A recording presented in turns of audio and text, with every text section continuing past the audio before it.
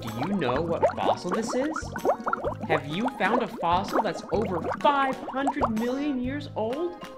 Keep watching to find fossils with me. It's S-E-V-Y.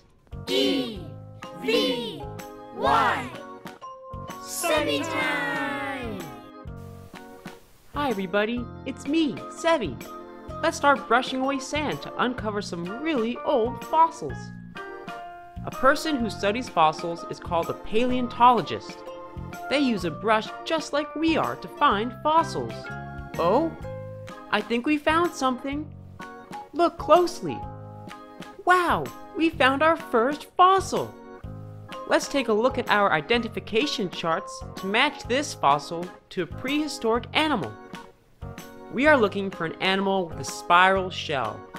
It looks close to a nautiloid, but not quite.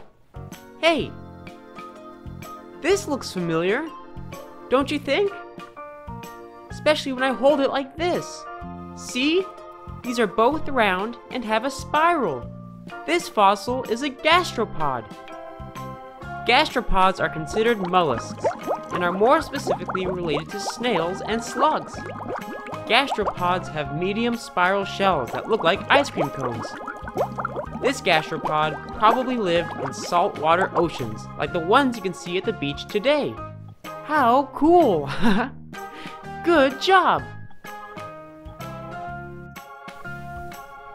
Okay, let's set it back down gently while we look for more super duper cool fossils. Help me brush sand away. Say, go, Sevy, go! What's this? Hey, you helped me find a fossil. You are becoming a fantastic paleontologist already. You remember what to do. Let's compare this fossil to our identification chart.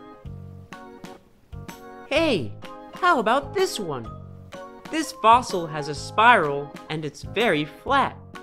Yeah, this fossil is an ammonite.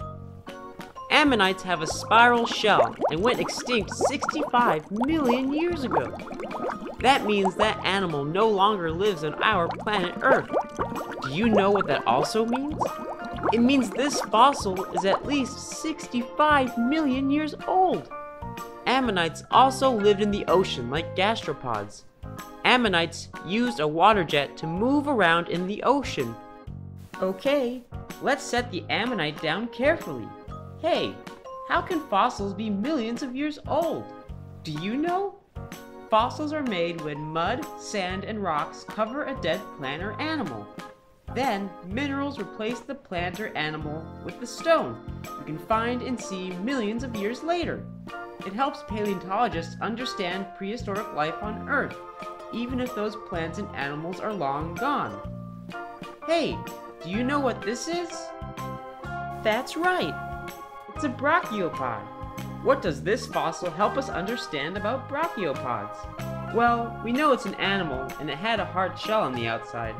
That means brachiopods likely use their shells for defense against predators.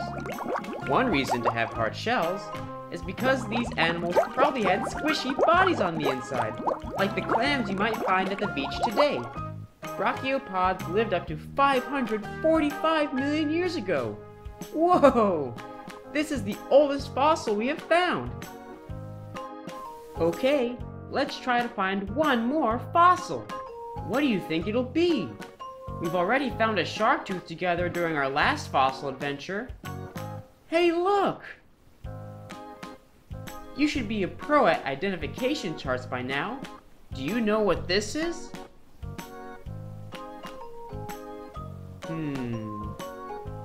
That's right!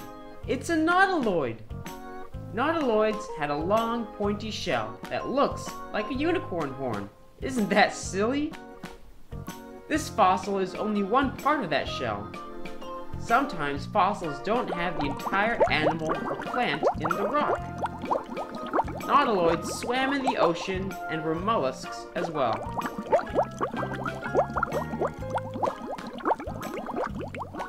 How awesome! Great job, everybody! We found 1, 2, 3, 4 fossils. Hey, if you like shark tooth fossils and want to learn about the gigantic megalodon shark, be sure to check out Sevy's video. Thanks for watching. Bye.